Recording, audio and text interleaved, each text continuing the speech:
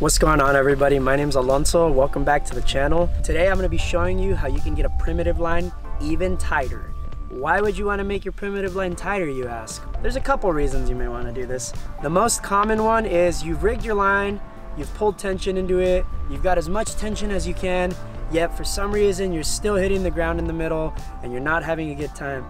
This could be because you're a bit heavier of a slackliner, or you're not comfortable rigging your slackline chest height like I have it here and you prefer to rig lower. Whatever the reason may be, when this happens you really only have two options. The first is to rig your line higher, and most beginners are not comfortable rigging their line higher for very obvious reasons. And the second is to make your line tighter, and that is what I'm going to be showing you guys today. So let's get to it. If you guys haven't already, I'm going to ask you guys to go check out my previous video where I go over how to set up a primitive kit, because we're going to need to have all of this gear plus a little bit extra. Just like before, we need to set up our slackline with 3 total carabiners and 1 ring. Additionally, we're going to need 2 more carabiners and 1 more medium ring. Now, if you don't have a medium ring like this, a 3rd carabiner will suffice. This is our tensioning system from our previous video. We're going to redo this and make it just a little bit different. So we're going to take one of those carabiners and we're going to put it on the top here, on top of this last carabiner, just like so. Now again, if you haven't seen the last video, I'm going to link it here one more time, because it's very important that you're comfortable doing this before you try to do this other system. So I'm going to de-rig now, but go check out that video and then come back. So, everything up to this point is the same. We're going to go under and over the bottom carabiner on the anchor here. You can see we have one on top now as well.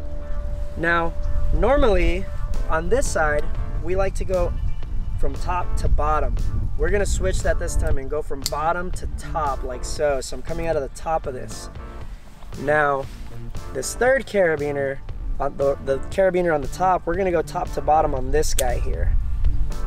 And you can see now, on this side we've got 4 total strands, and on this side we've got 3 total strands.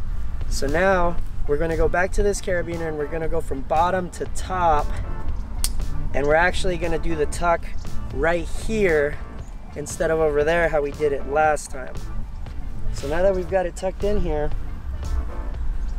we've actually got a little more efficient of a tensioning system now, because there's less friction now, because there's actually a little tiny gap between these webbings here, and we've got 4 strands here now. So you might already be able to pull a little bit tighter, but where the real secret comes in is with this extra carabiner and this extra ring here. So we're gonna clip 1 more carabiner to the anchor at the top here, just like that. So now we've got 3 carabiners on this anchor, and we're gonna go from bottom to top on this. Now what we're gonna do here, this is called a multiplier. This strand here that we just put through this carabiner, we're gonna get as close as possible to this ring here, and we're going to make a girth hitch just like this. So we're going to girth hitch the webbing to it by passing a bite through it and passing it over. Should look like that. This is the back side. I'm going to do that one more time for you guys, try to make it clear. So again, we pass a bite through the ring, and then we pass the bite over the ring and behind it like this. This way it creates this girth hitch on the ring just like that. And what this is going to do, this is going to lock our ring in place like this. Now what we want to do, we want to take this webbing that we just passed through this carabiner here, and now with this ring in place, we're going to take this webbing here, we're going to pass a bite through that ring, and what we've just created here is a 3-to-1. So we've got these 3 strands now that we're pulling. We are now able to pull 3 times the amount of force that we were able to pull before. So when I pull, you're gonna see I can get a lot of extra tension in this line.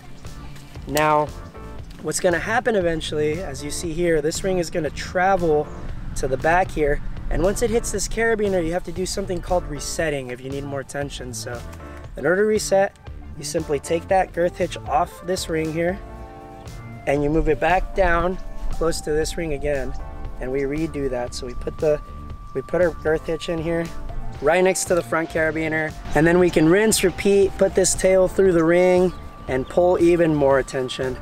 Now once we're done, let's make sure that we remove this ring from the system, and we can use this carabiner here as the tie-off point for like before how we did our winter mule. So again, if you guys forgot how to do that, I'm gonna ask that you check out my last video, but I'm gonna do it really quick right here. So I'm gonna make my loop here. I'm gonna pass a bite through that loop. I'm gonna pull quite a bit of tail, and then I'm gonna wrap that tail around and just pass it through itself a couple times.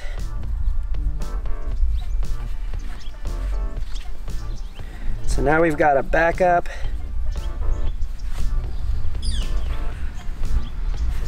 And again, if you have a carabiner, you could take this loop and clip it here for extra redundancy. Now we can get rid of this ring. Just kidding, got it right here. And now we're ready to slackline. That's how you make your primitive kit way tighter if you need it.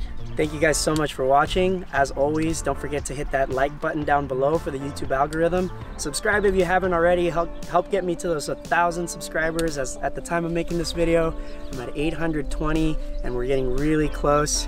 I'm putting out a new Slackline or SpaceNet video every other week. Trying to get back to doing it every week, but first I need a good cue so that my mental health isn't affected when I'm behind.